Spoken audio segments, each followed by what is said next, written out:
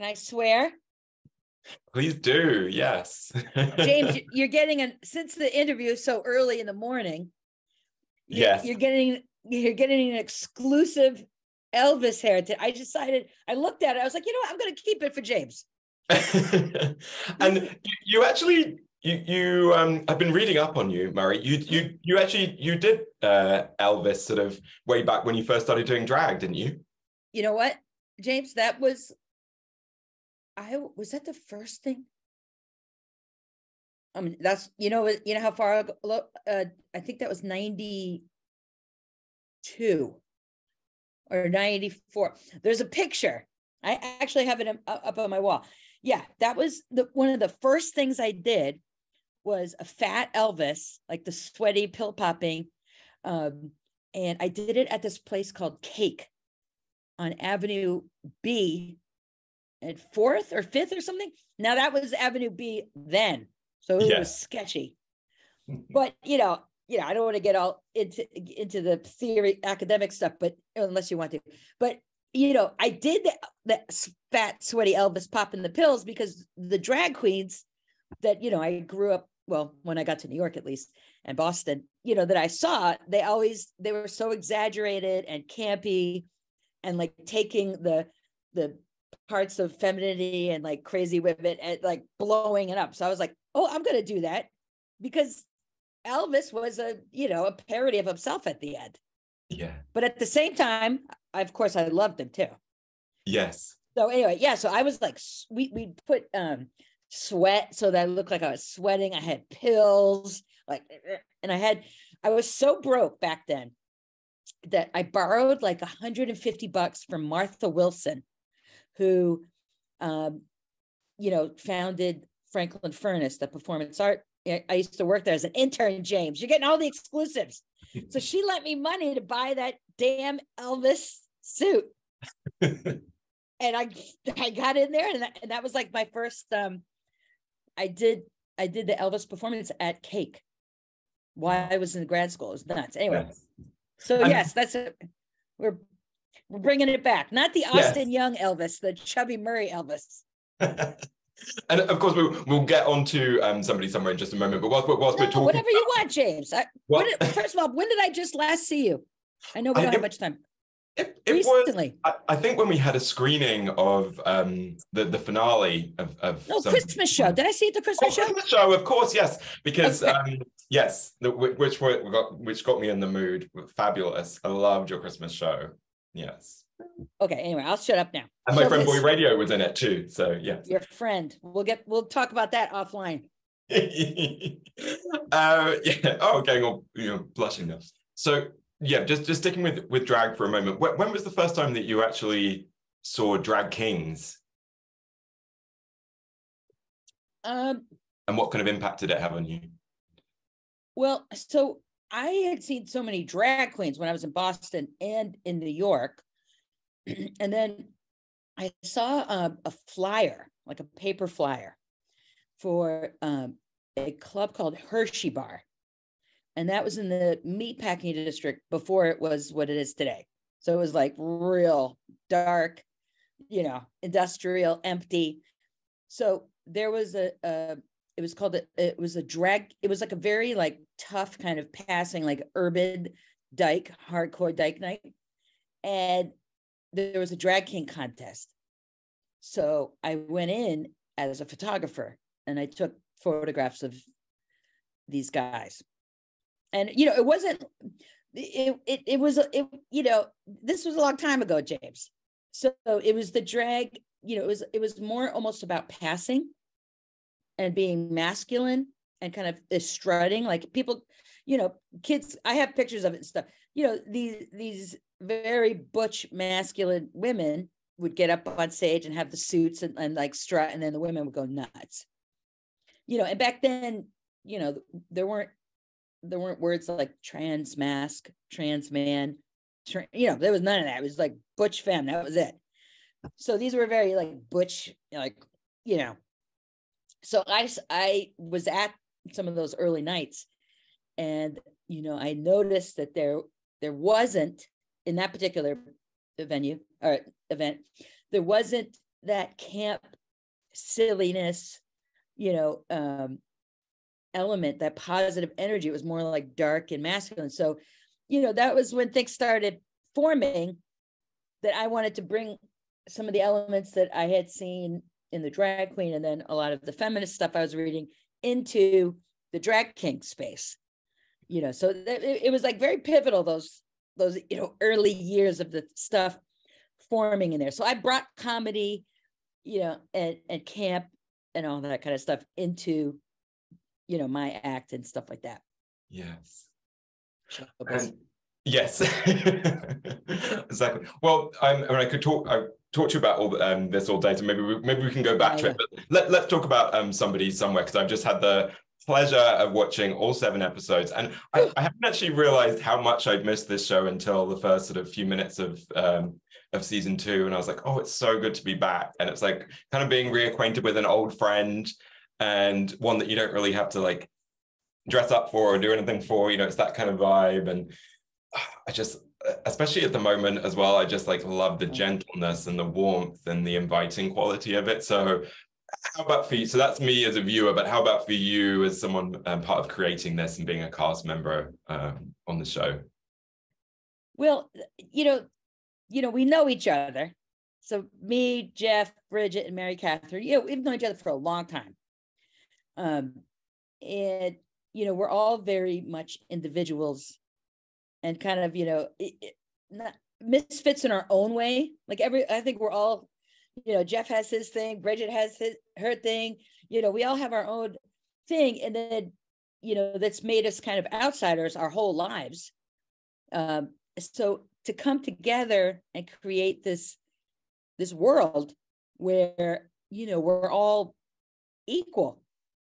And it's just like, okay, here's this world, we're all going through all these things like normal people, like everybody else. And I think that's the common denominator of it, it's the humanity of the show and the heart of the show that people, I think, really respond to. But then you put this kind of world on HBO, which for us kids in New York, that have been slugging in the business as outsiders for 20 plus years, to kind of get validated by HBO, and then it's put into the mainstream. And then this is what I always like it.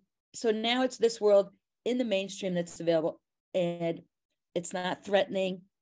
It's not in your face. And like, it's like, hey, this is how other people live. Yeah. And it's the same things. We got the same heart. We got the same romantic problems. We're lonely. We are silly. It's just, I don't know. It's like a slice of life for the misfits that somehow shows our humanity. I don't know. I'm talking too much, but you know what I mean? That's what I like about it. Yeah.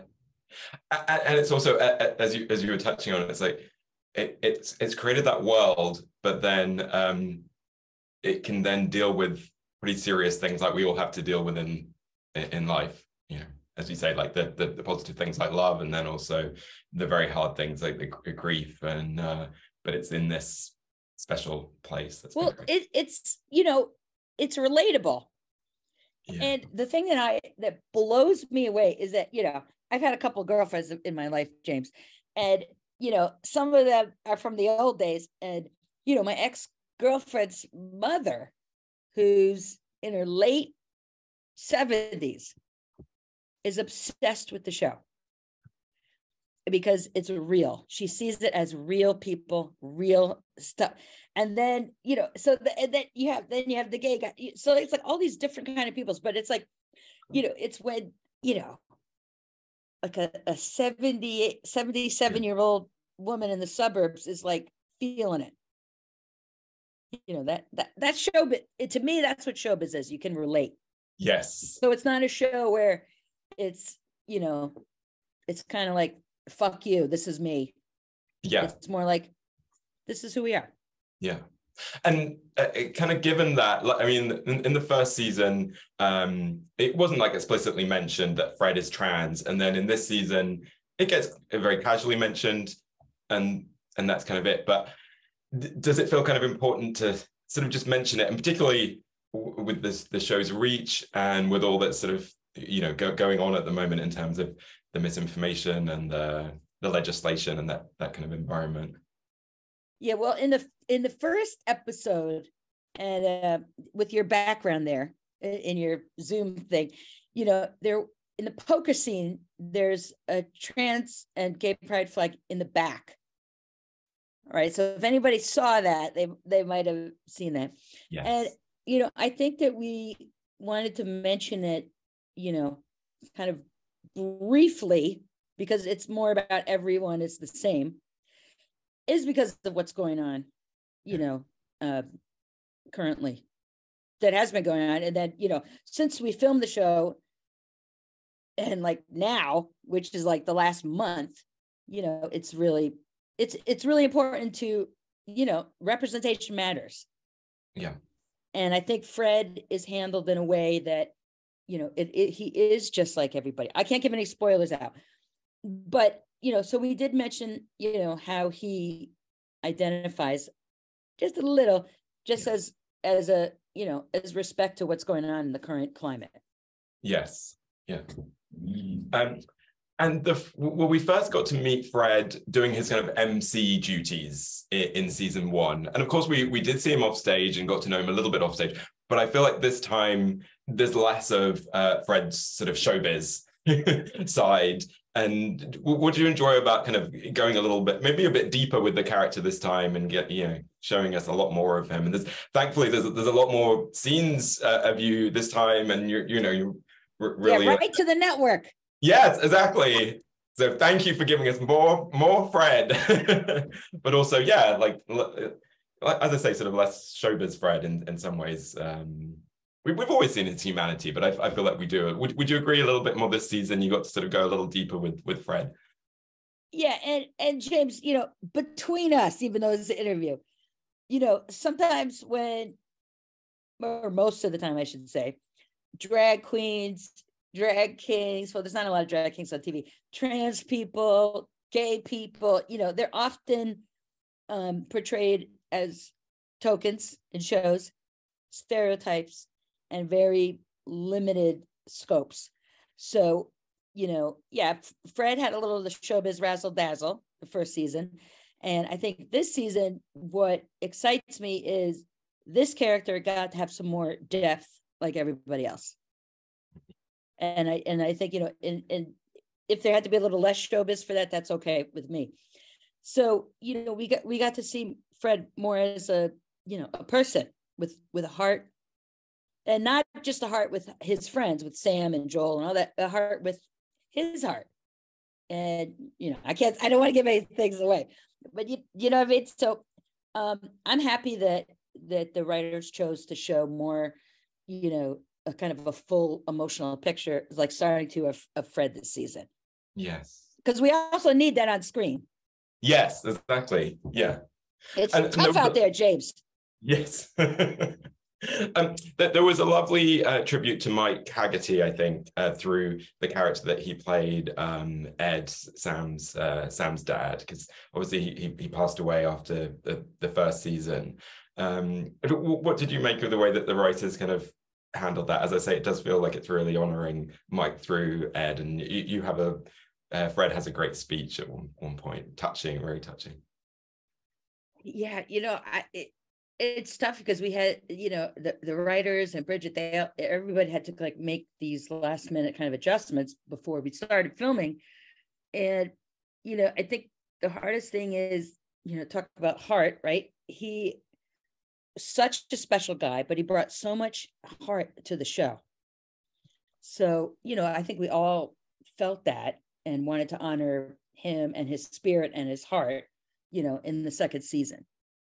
And, you know, there wasn't a lot of time to figure out how to deal with it. And it's also like we're all dealing with it, you know, because we had pretty much already started production, you know, when it was going on. So, yeah, he was there in spirit for sure. Yes. And it's like, you know, I said this, I don't know, I might have said this to Bridget the other day, but, you know, my own relationship to my biological father, who's also passed away, you know, was incredibly strained. And, you know, when I did that scene with Mike in season 1, like we had this, it's, I guess that's the magic of show business too, and human connection. Like, I didn't even think that I was acting or doing, or like we're both in a field with the cameras. It was like what he was telling me and what I was telling him back, it was like I believed it. Like I cared for him that much. And we had, it was like some kind of, therapeutic transference or something. I was like, he was more fatherly figure than, I had personally, and to everybody on the damn show. So anyway, I miss him, and the whole thing sucks. Yeah. But it was beautifully handled on this season of the show. Yeah. And Murray, have you been writing your memoir? Is that something that you're doing at the moment? Yes. Yeah. What's that sort of process been like, of kind of reflecting back and then trying to, I guess, articulate it in some kind of narrative? I know. I keep thinking of, like, the title should be, how to clear a room. Yeah. No. The thing that's interesting is, because kind of going back to what we started at the beginning is, I kind of came from the old school, like Bunny, Lady Bunny, where we were these characters and you never knew anything behind them. Yeah. You know what I mean? It was like, you didn't know your real name, you didn't, your birth name, you didn't know where you lived, all this shit. So, as time has progressed and as things have been more open and there's more language, I think my story of how I grew up and then how I became Murray and then navigating all this stuff and then kind of getting to this point, plus all the, the biopic struggles in between, I think it's a story that needs to be out there. Yes. For the same reason somebody somewhere. It's like you live this very kind of specific life on the outer skirts, and then, you put it out there and then people can relate to the humanity of it. And then to me, my whole vibe as Murray has always been about that. Is I'm going to come in, I'm going to tell some jokes, I'm going to relate to you, and then we're all going to be fine. You're not going to see me be like, you're just like, oh, there's Uncle Murray. He's funny. That nice guy. I like him. Yes. Showbiz. Showbiz. So last question for you. It's for your favorite piece of LGBTQ plus culture. So it could be a movie, TV series, a book, artwork, photography, musical, theater, and anything you can think of culturally, or a person who identifies as LGBTQ plus. So someone or something that's had an impact on you and kind of resonates with you. I mean, we could do a whole interview on that. Yes. I think my first we did Bridget last time, because Bridget was with us, so we mentioned Bridget, and she said if there's a season 2 you'll be in it. So maybe I think you're already in it. So so that's the only person you can't mention. I mean, I don't know. I mean, there's so much. I mean, Bette Midler, Hello Dolly. I saw it 3 times. Does that make me gay or something? I mean, full blown. Wow. Yeah, I don't know. I mean, I'm like, I love like Liza, like all of the kind of gay male icons for some reason. I love them all. Liza, Bette. I saw Marilyn May at Carnegie Hall the other night. So the divas, they're your divas. Yeah. Yeah, I like a strong woman who makes it. Yeah. And that's where, that's why I said Bridget last year. Yes. Well, Murray Hill, thanks so much